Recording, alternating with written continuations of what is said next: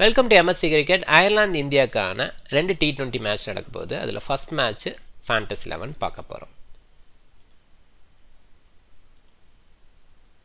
Wicket கீப்பிங்கை பொறுத்த வரைக்கும் MS Dhoni best. Store pointer அவர் drop ஆகிறதுக்கான சான்ஸ் இருக்குது. கேரி வில்சன் அவங்க டீமோட கேப்டன், அவரும் ஒரு விக்கெட் கீப்பர் அப்படின்றனால இவரை ட்ராப் பண்ணிவிட்டு ஒரு ஆல்ரவுண்டரை கொண்டு வரதுக்கு பாசிபிலிட்டி இருக்குது. ஏன் ட்ராப் பண்ண போகிறாங்க அப்படின்னா, மோஸ்ட்லி இவர் வந்து ரீசன்ட் சீரியஸில் அவ்வளோ பர்ஃபார்ம் பண்ணலை. ஸ்காட்லாந்தோட நெதர்லாந்தோட விளையாண்டப்பெல்லாம் பெருசாக பர்ஃபார்ம் பண்ணலை. அது ஒன்று. அண்ட் கவுண்டியில் விளையாண்டப்பையும் அவ்வளோ பர்ஃபார்ம் பண்ணலை அப்படின்றதுனால இவரை ட்ராப் பண்ணிவிட்டு ஒரு ஆல்ரவுண்டரை கொண்டு வரதுக்கான பாசிபிள் இருக்குது.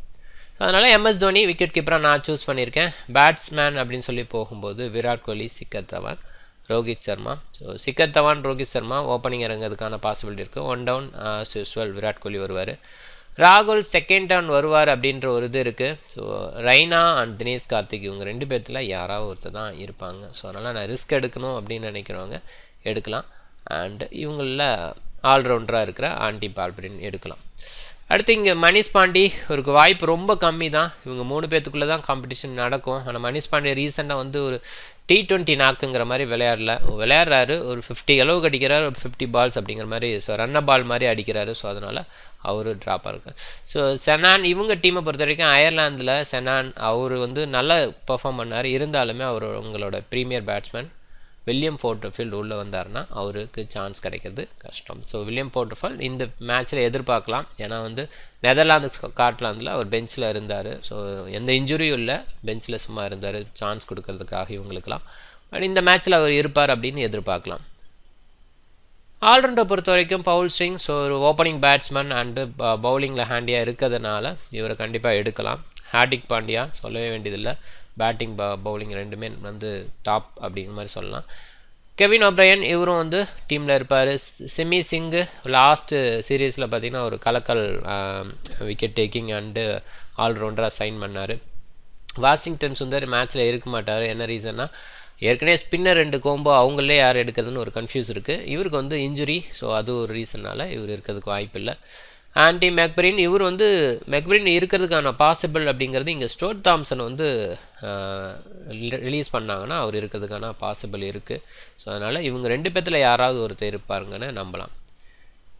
பவுலிங் பொறுத்த வரைக்கும் ஜஸ்பிரீத் பும்ரா, யுஸ்வேந்தர் ஜகல் இருக்கிறதுக்கு பாசிபிள் இருக்குது. இந்த பிச்சை பொறுத்த வரைக்கும் கொஞ்சம் ஃபாஸ்ட் அசஸ் இருக்கும். அது மட்டும் இல்லை ஸ்மால் கிரவுண்டு, ஸ்பின்னர்ஸ் எல்லாம் தூக்கி வெளில கிராசிடுவாங்க. ஸோ அந்த ரீசனால் 3 ஃபாஸ்ட் பவுலரோடு விளையாடலாம் அப்படின்னு நான் எதிர்பார்க்குறேன். பட் எப்படி விராட் கோலியோட திங்கிங் இருக்குது, ஒருவேளை அங்கே இங்கிலீஷ் மேன்ஸ்லாம் வந்து கொஞ்சம் ஸ்பின்னுக்கு தடுமாறுவாங்க அப்படின்னு எதுவும் 2 ஸ்பின்னரை எடுக்கிறாரா அப்படின்றது தெரில.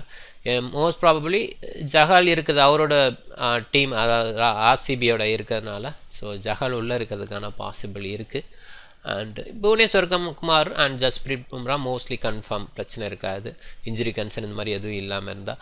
அடுத்து உமேஷ் யாதவ் 2012க்கு அப்புறம் ஒரு மேட்சே விளையாடலை, இன்டர்நேஷ்னல் மேட்சே விளையாடலை. பட் IPLலாம் பார்த்திங்கன்னா பவர் பிளே விக்கெட்ஸ் எல்லாம் ஈஸியாக எடுத்து கொடுக்குறாரு. ஸோ ஒரு உள்ளே வர்றதுக்கான பாசிபிள். ஒரு வேளை குல்தீப் யாதவ் இல்லை அப்படின்னா அவர் வரலாம். ஸோ இல்லை இந்த 3 பேர்த்தில் வாய்ப்பு பார்த்திங்கன்னா ஒருத்தருக்கு 2 பேர்த்துக்கு இருக்குது அப்படின்ற மாதிரி சொல்ல. குல்தீப் யாதவ், உமேஷ் யாதவ் அண்டு ஜஹால் இவங்க 3 பேர்த்தில். ஸோ அதே மாதிரி இங்கே பீட்டர் சேஸ் அவங்க டீமில் இருப்பார். ஸோ அவங்களோட பெஸ்ட் ஸ்பின்னர் டாக்ரல் அவர் இருப்பார்.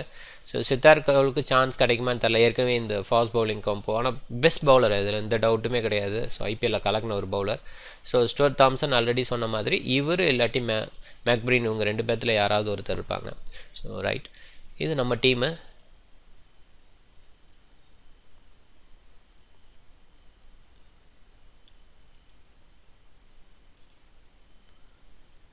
ஸோ நான் வந்து 7-4 ரேஷியோவில் போயிருக்கிறேன். ஸோ ஆண்டி பால்பிரின் எல்லாருமே பார்த்திங்கன்னா ஆல்மோஸ்ட் ஒரு ஆல்ரவுண்டர். டார்க்வெல் கூட கொஞ்சம் நல்லா பேட் பண்ணுற ஒருத்தர் தான். ஸோ அந்த மாதிரி ஒரு சாய்ஸ் அயர்லாந்து சைடு.